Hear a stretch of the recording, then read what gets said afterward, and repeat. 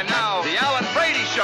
Hi, I'm Alan Brady. You remember me from the Alan Brady Show? Yes, if Alan needs any help. Shut up, Mel. Yes, sir. Shut up, Mel. Shut up, Mel. Yes, sir. I had the best TV writers on my show. Rob Petrie, Sally Rogers. Hey, I got it! Don't anybody move! And Buddy Sorrell. Well, how you moved, I forgot it! On the Dick Van Dyke Show here. Alan, if you're... Shut up, Mel. On Me TV. Weeknights at 9:30, 8:30 Central on Me TV. What's the matter with you? Hello, I'm John Malos, and welcome to a special edition of Connect with Me here on Comcast Channel 187 and 43.6. Today, we're going to be talking about ATG, the Armenian Technology Group, and we have two guests in the studio. We're going to be talking about Armenia and the farmers there and the new technology now on hand. We're back with more of our program in just a moment. Stay tuned.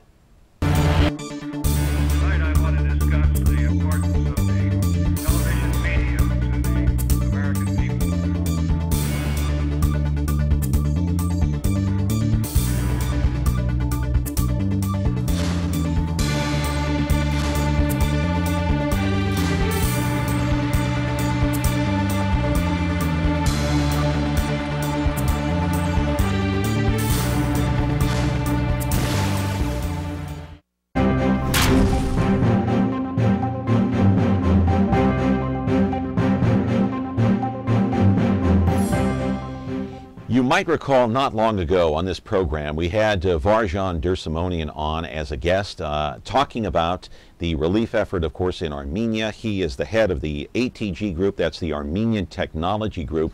Now that is a non-profit organization that was designed and developed some 24 years ago after the earthquake took place in Armenia to help the farmers become independent of everyone with the latest in technology, with the latest in equipment, and the latest in farm knowledge. Let's go to the videotape and I'll show you what I'm talking about. You know, when you have an earthquake the size of what they had in Armenia some 25 years ago, it was 7.0 on the Richter scale. This is not uncommon in a third world country. It happens all of the time. So when you see devastation like this, what you're seeing in that video, the problem is now the food chain is totally contaminated. You have contaminated water. You have contaminated food. Nothing is sanitary. And so you have a problem with infectious diseases. And that problem is very difficult to eradicate, very difficult to pinpoint and to find on occasion. And so what has happened in the last few years is the latest in technology to try to help those farmers over there. I mean, they have helped the farmers in more ways than one. They have helped them with the no-till planting. They've helped them with seed multiplication.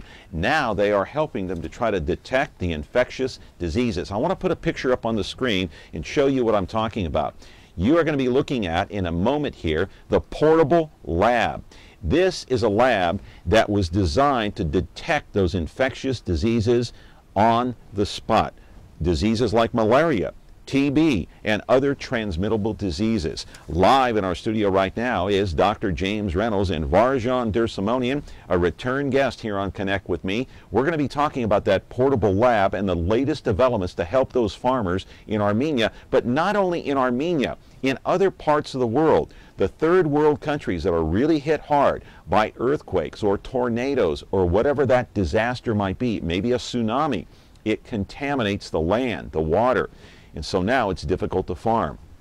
Well, Dr. Reynolds and Varoujan are here now to explain what this portable lab does and how it helps farmers, not only in Armenia, but around the world, detect those diseases, and then they try to eradicate them, the diseases that go from animals to plants. We're back with more of our program in just a moment. Stay tuned. Ventura TV Appliance Center. We're the save energy, save time, save money place. The Energy Star qualified, ready steam equipped, high efficiency Frigidaire affinity place. You heard right. Right now, save big on select Frigidaire laundry pairs and pay no interest when paid in full within 6 months. At the hometown low price, think outside the big box place. Since 1951, Ventura TV Appliance Center. We're working hard to be your place. We've seen it happen time and time again. How about the earthquake in Haiti? What about that disaster down there? You talk about infectious diseases and contaminated water, contaminated food. It can happen anywhere in the world. It can happen in this country. So my guests today are Dr. James Reynolds and Varoujan Der Simonian. You're a return guest there, Varoujan. You've been here a couple of times. Good to see you. Thank you very much. So let's talk about this lab now. We touched on it just briefly when you were here a while back, and we didn't really dive into the details about what the lab does and what it's all about. Let's start with you, Dr. Reynolds. What is the sole purpose of this lab, and how does it work?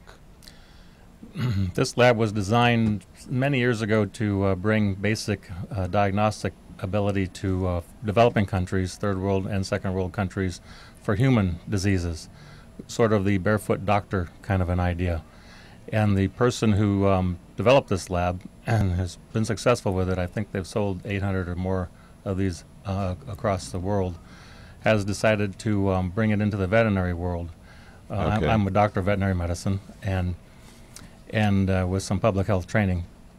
So what's your association with this lab, basically? So I've been asked to see what capabilities it could have in the veterinary world to diagnose animal diseases, particularly livestock and on farms. That can be transmitted to humans? Partly. That's part of the answer. Of course, the zoonotic diseases, the ones that are transmitted from animals to people, are very important for human medicine. But what we've been doing with ATG in Armenia, and what I've done in other countries, is to try to help develop the food production, the economics of the farming area.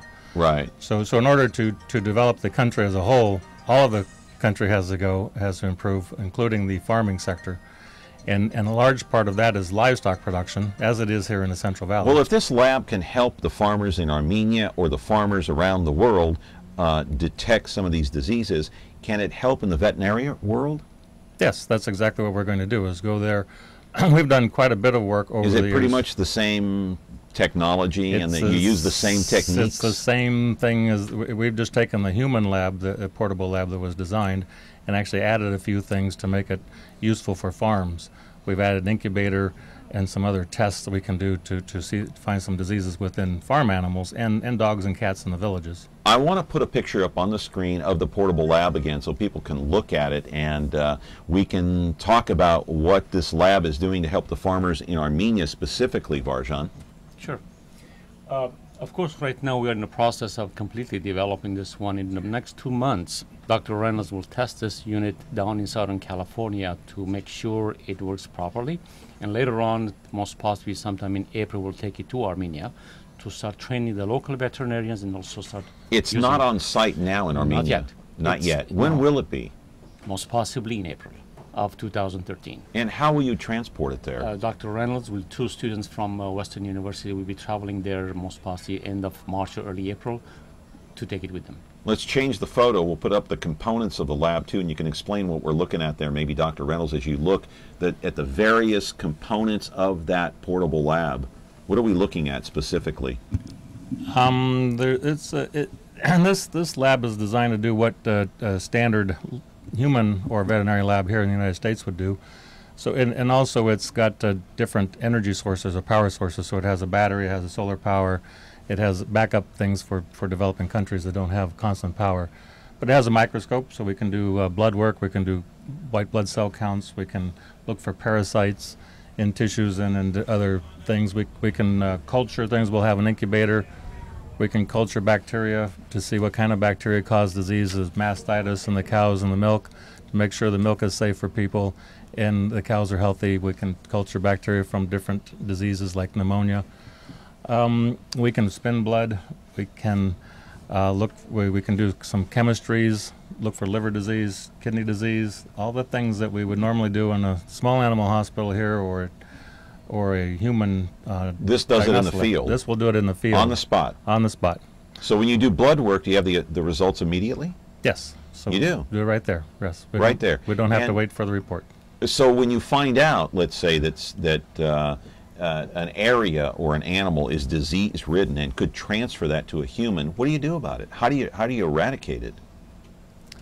That's a little more complicated, but the first thing with this lab is to go and see what kind of diseases they have on the farms and within the animals within the villages and small towns. And hopefully we can expand this project a bit and include public health. We've worked with public health before in Armenia, but our first thing is to validate it with the animal species, because that's what I do and what we do with the Armenian Technology Group, and then we'll expand it. This lab will ATG owns this lab, has purchased it. We will take it there with. There's only one that ATG will own, right, Varoujan? Well, eventually we're going to increase it, but this is the beginning of it.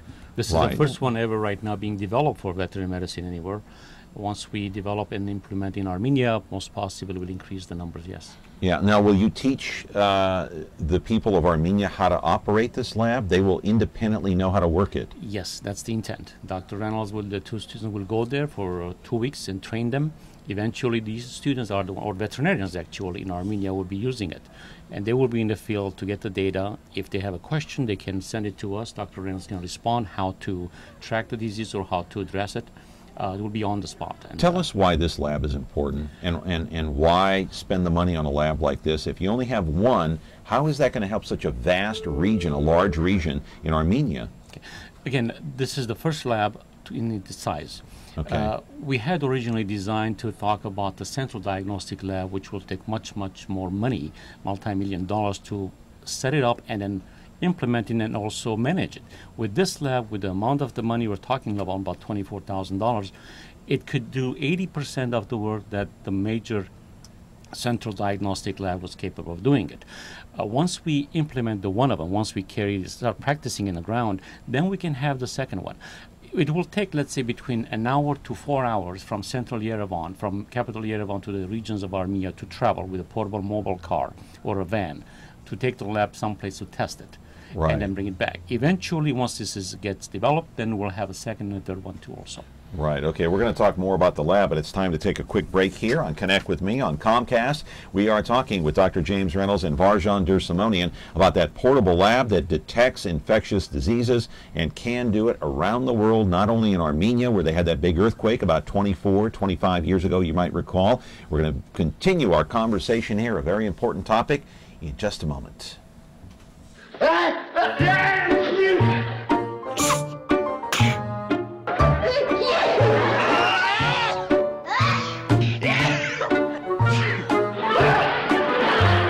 From now on, when I sneeze, I'll try to sneeze more friendly.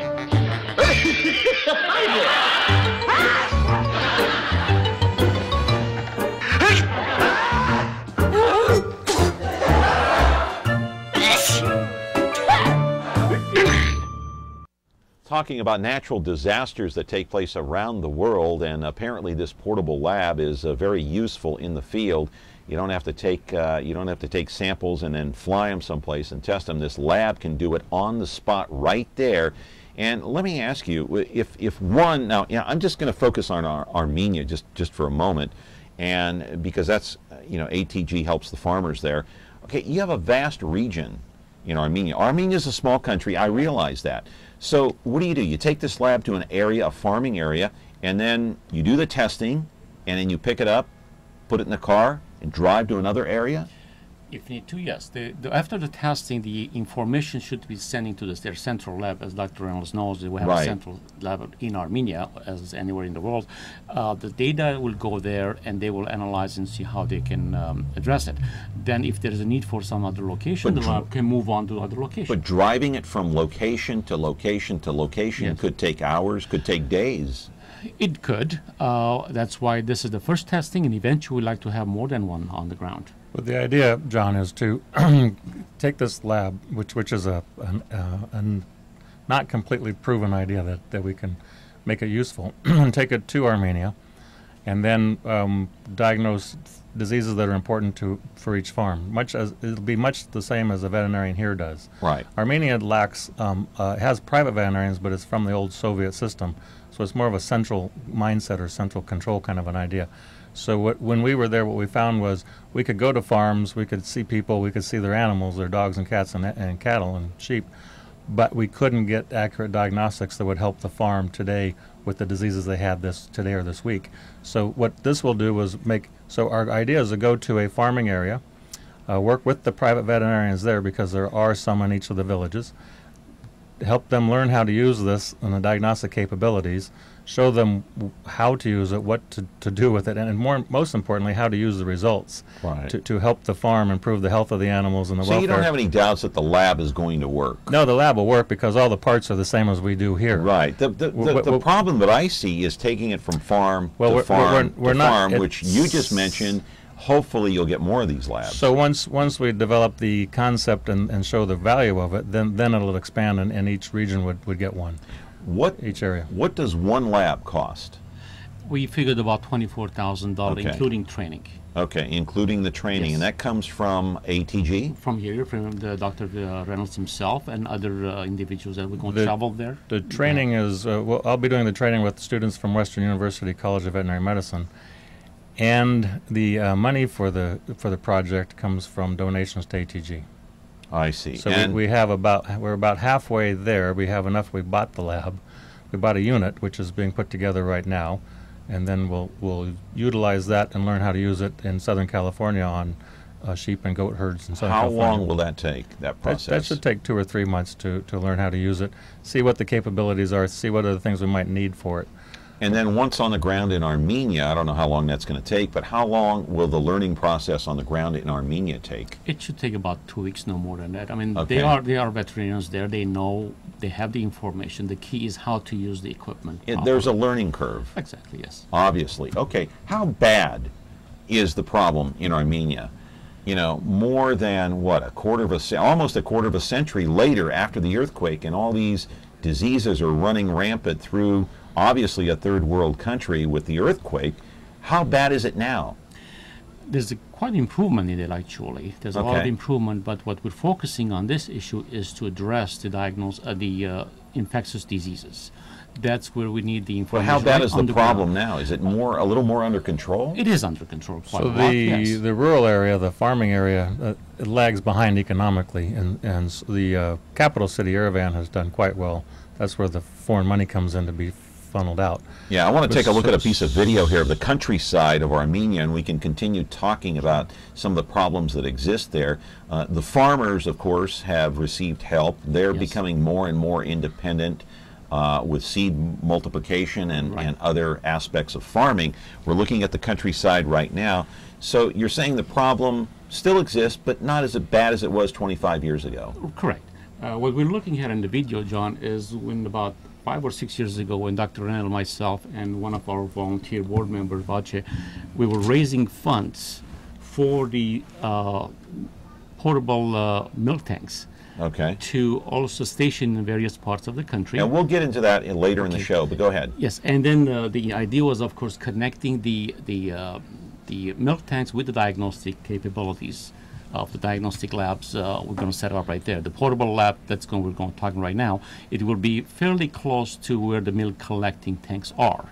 This way, if there are any kind of diseases we can track coming from any specific small farm, we can track the source of the disease immediately. And a lot of these diseases are coming from dairy farms, obviously. Yes, goes from without the saying. countries. Right. Most of them, some of them come from the bordering countries, like Georgia or Turkey, for example. Northeastern part of Armenia is so close to the borders between Turkey and Georgia that there are a lot of animals go back and forth. Yeah, so you're saying crossing the border is a problem? Yes. That's very normal. Yeah. All right. We're talking with Dr. James Reynolds and Varoujan Der Simonian here about some of the problems that are taking place in Armenia still to this day, years later after that earthquake, but some of those problems are starting to diminish thanks to the help from ATG. That's the Armenian Technology Group. We're back with more of our show in just a moment. Ventura TV Appliance Center. We're the save energy, save time, save money place. The Energy Star qualified #1 rated high efficiency Cabrio from Whirlpool Place. You heard right. Right now, save big on select Whirlpool Cabrio laundry pairs and pay no interest when paid in full within 6 months. At the hometown low price, think outside the big box place. Since 1951, Ventura TV Appliance Center. We're working hard to be your place.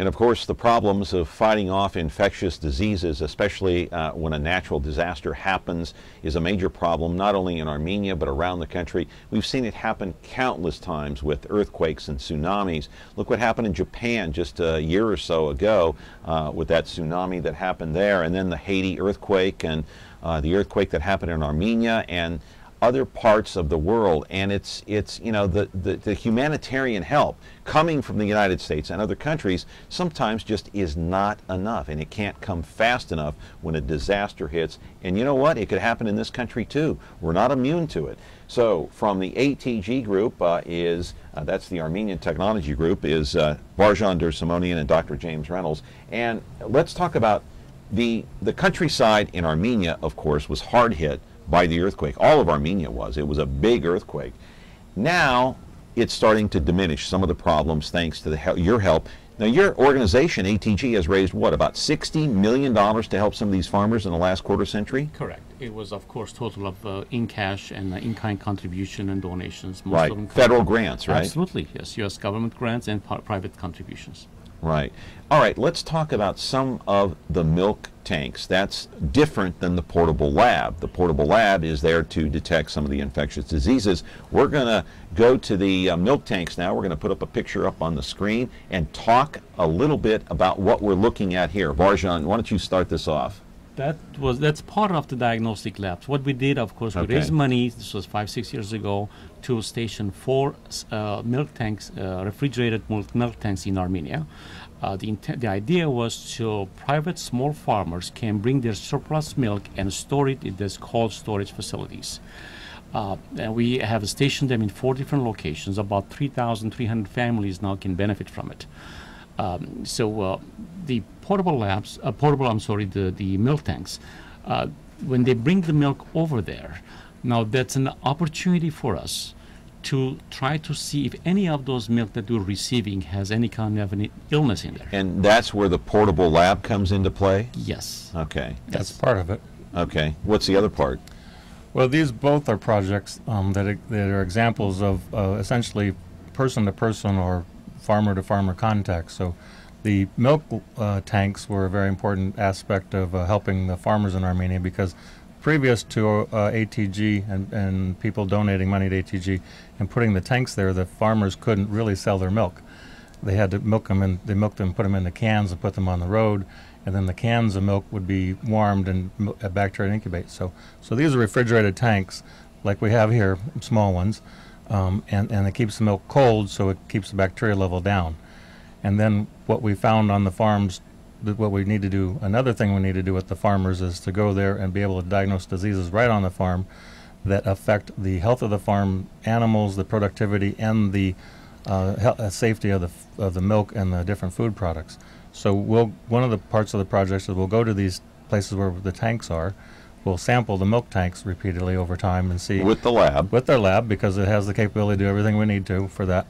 And then we will work with the cows and the veterinarians and the farmers in that village. We'll go to the next village, and we'll demonstrate first we'll find out what diseases there are, because there's not that information in Armenia. We have that information here for our farms, but we don't in Armenia. And that really hinders the ability of farmers to progress and to improve their productivity and serve their family and their community. And I would imagine that the diseases are running rampant, or can have the ability to run rampant, especially in a dairy farm. Well, what we saw previously, we've been there a lot of times. We've been going since 1991, really, to Armenia. And what we saw are very common diseases have very large effects on the farm animals and the communities around them. And one of the aspects which you mentioned is the fact that milk can spoil very rapidly, right, if it's not refrigerated. Yes. And that's where this milk tank comes in. And that's where the milk tank comes in. And then this is another component to that project. We can determine the safety of the milk itself with the lab, the portable lab. I was there once and saw cows dying during delivery, during calving, from nutritional deficiencies, from starvation and nutritional deficiencies. We didn't have the ability to diagnose the specific problems with the cows. Now with this lab, we will. See? Now you do. And then we can advise through their veterinarians Right. how to feed the cows correctly so they don't get sick, they don't die, and they can keep producing. Varoujan, let's put up a map. We'll take a look at that and specific map as to where some of these milk tanks have actually been delivered. When that map comes up, you can describe what we're looking at there. And there it is right there. That's the one of the fundraising route we did. You see those red stops that each city is in, starting from Yerevan to Echmiadzin up to Gyumri to Lori region and back to Sevan and back to Yerevan. And you'll see it pretty soon right now, the location where we located the milk tanks. One is in Alakadz Odon region. The other one is in Lori region. Second one in the Shirag region. And the fourth in Gegarkunik regions. Those are very rural areas, kind of far away from Yerevan. It takes about between 3 to 5, 6 hours to drive. So the milk tanks are stationed there right now. That's where the villagers bring their milk, surplus milk, to store it and sell it to wholesaler later on. The portable lab will be close to those locations. Of course, that could be moved back and forth, and that's where we can track the diseases if it's necessary. That's pretty much the map, what you're seeing where the milk tanks are. If need to, if there's a need for more milk tanks, we can probably bring more also. And the milk tanks are funded by ATG? We did do this fundraising here in the United States Okay. through bike-a-thons and through private donations, and we purchased it actually here from Visalia. What do they cost? Anywhere between $5,000 to $8,000 each. Now it's much more expensive. Right, Yes. and they're currently over in Armenia now. They are, yes. How You many? saw the picture. We're at 4 of them right now, Okay. up to 5,000 plus gallons each. Right, and how much has that helped? It's quite a lot. We've got at least 3,300 families are benefiting from it. It's year-round. It's not only one time. It just goes on. Because, see, what we're trying to do is maximize the farmer's income. They have the milk. They can use it for cheese and butter or yogurt Right. or whatever they want to, but there's Right. always a surplus. So by selling the surplus to the wholesaler, they have an additional income. That's one of the benefits of the portable labs, What tanks. other things might you be concerned about after the disaster that took place in Armenia right now? What's your major concern besides these infectious diseases that could present a major problem? It's a sufficiency of the people, the farmers, to be able to provide to their families. Eventually, that's what our goal is, to make them self-sufficient, be able to provide to their families. And every project that we do has economic perspective to it.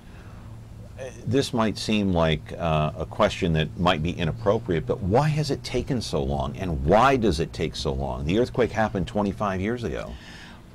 We've tried a few different versions of these ideas, but what ATG started doing was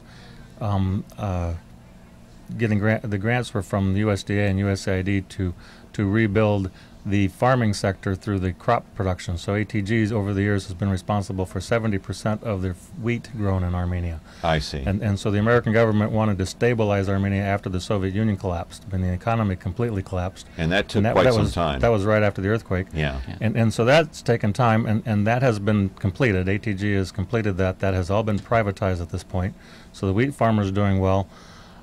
We have tried to work with the diagnostic laboratory system in Armenia. Remember, they have a veterinary service and a diagnostic lab. It is still a bit of the old Soviet Right. You type mentioned that thing. earlier. And, and it's centralized, and we, of course, in the United States are more familiar with localized needs and diagnostics and helping farmers directly without oversight from the central lab. So we've tried to go through to improve the capacities of the central lab in Yerevan. That didn't work. That was just simply too large a project, too expensive, and too difficult. So now we're coming at it from a different approach because we have the opportunity. Dr. Ralph Plum, who made this portable lab for human medicine, and I connected through a mutual friend, and he wanted to convert this to a veterinary lab. And I said, well, we have exactly the place to do it in Armenia, because that's exactly what we want to do. We want to go right to the farm and do what I do as a veterinarian here in California on the farms in Armenia. And that's what this gives us. So that's why it's taken so long. It's been a very long but useful project. So. Right. Well, I appreciate both you gentlemen being here, Dr. James Reynolds and Varoujan Der Simonian. Sadly, the time goes very quickly, and I think we covered all the bases about what's going on. We have a little background, of course, about ATG. We've done that in the past, and the farmers seem to be progressing anyway, right? Yes, they are. Yes, they are. When you go to the countryside, you'll be amazed the positive response that we received from the farmers. Right. Yes. All right, Dr. James Reynolds, Varoujan Der Simonian, come back again. I appreciate your time. Thank you. Thank you. Thanks, you, Varoujan. Thank you, John. All right, thank you. That's going to be our show for today here on Connect with Me on Comcast and channel 43.6. That is going to do it. We'll see you next time on Connect with Me.